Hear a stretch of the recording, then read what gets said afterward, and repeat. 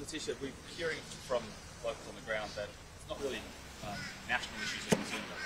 It's very local issues. Yeah. Crime, possibly living specifically in this area. Is that what you're hearing as well? Yeah, so we've knocked thousands of doors and talked to thousands of people on the phones, and cost of living is probably the main thing that people are talking about. You ran last time, you were pretty successful there, you increased Labor's vote. What are you hoping this time around, hearing and knowing full well that your chances are pretty slim?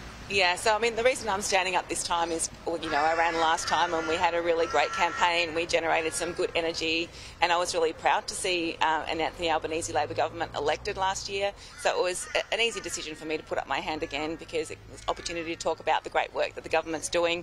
And, the work is really relevant to this community and to those cost of living issues. We've got cheaper childcare. We've seen over $700,000 put back into people's pockets with the cheaper medicines policy.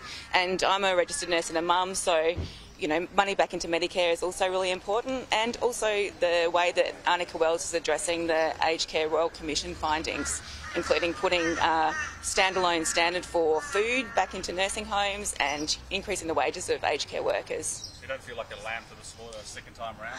Oh no, it's just been fun. I like all this attention. I don't know anyone that had run in a by-election before this, so we've had this great opportunity to get Labor members together and really knock on doors and talk to the community about the things that are important to Labor and to us, and to give people an alternative, knowing that it's a very safe LNP seat.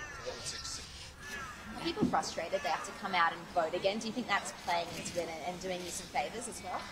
I'm not sure if it's doing me any favours, but definitely turnout is down, like 27% down was the number that the AEC were talking about the other day.